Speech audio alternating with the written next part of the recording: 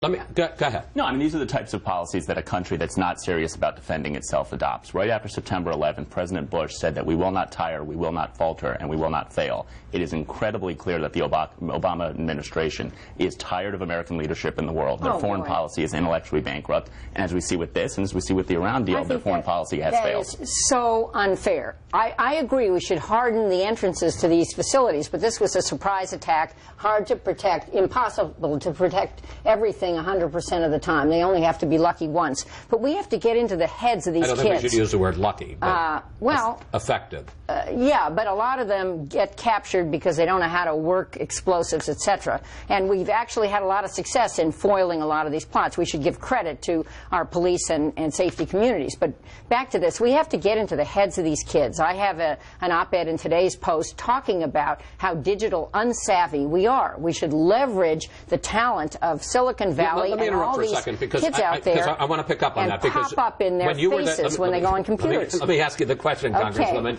When you were the top Democrat on the House Intelligence Committee, in fact, you got involved in this and you even proposed legislation that basically said, look, they're recruiting over the Internet. We have to find a way to intercept that, to short-circuit it. Right. It didn't go through the Senate. It didn't pass. Didn't go through the Senate because some groups distorted what we had tried to do. This was supposed to be a multidisciplinary committee making recommendations to Congress about how to intercept these messages before people engage in violent acts. So very briefly, give me, and keep it simple for me, how would you do it? How would you stop ISIS on the Internet from, putting a message out there that some of these crazies read and are inspired by? I don't know about you, Chris, and I'm a little old in the tooth to understand how to do this well, but every time I go on the Internet and I look at a blog, something pops up, another message from somebody. What we want is when some kid like this, an impressionable kid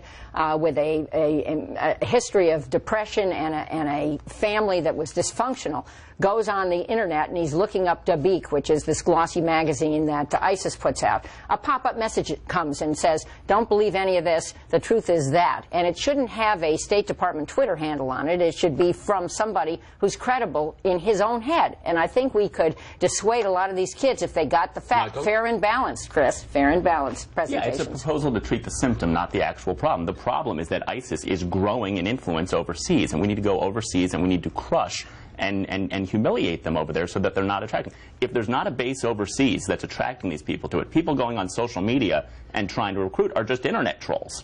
And so the challenge is that we have not gone over the Middle East and defeated ISIS. And the success of ISIS overseas and the fact, quite frankly, that our war against ISIS is not going well at all is a factor, a contributing factor in the recruitment. Of course, look, in social media, it's an even battlefield. They can recruit over there, and our counterintelligence services can also try to disrupt over there. We need to go destroy them overseas. Let me just, if I might just ask Julie, how would